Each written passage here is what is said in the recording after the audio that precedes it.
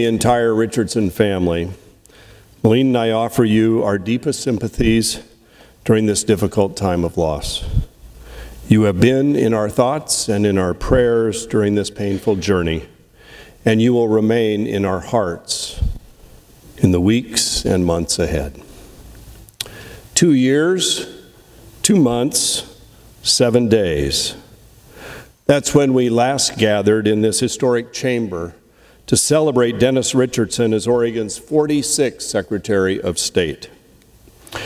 For those on my side of the aisle, we also celebrated the arrival of Oregon's first elected Republican Secretary of State since Norma Paulus left office in 1984.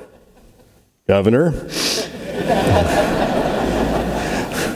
So what a sad irony then that Oregon would lose both of these strong, independent leaders in the same week.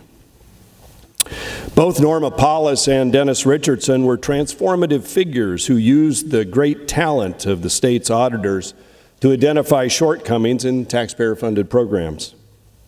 And both headed elections divisions free from political influence that made sure every Oregonian's vote counted, and each held accountable those hostile to democracy who failed to respect the integrity of Oregon's election laws.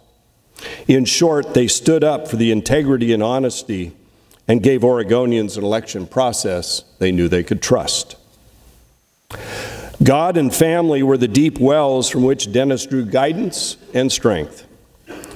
Monday in Central Point at the church service, we heard from friends and business associates about Dennis's character, about his risk-taking, and certainly about his love.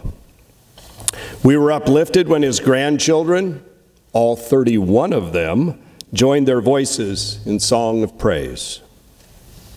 Dennis knew how to get things done and how to achieve his goals, but he also knew how to give back. His longtime law partner, Kelly Anderson, told the story of how as a freshman at law school at BYU, Dennis found a grammar expert and then organized students to help them with their writing.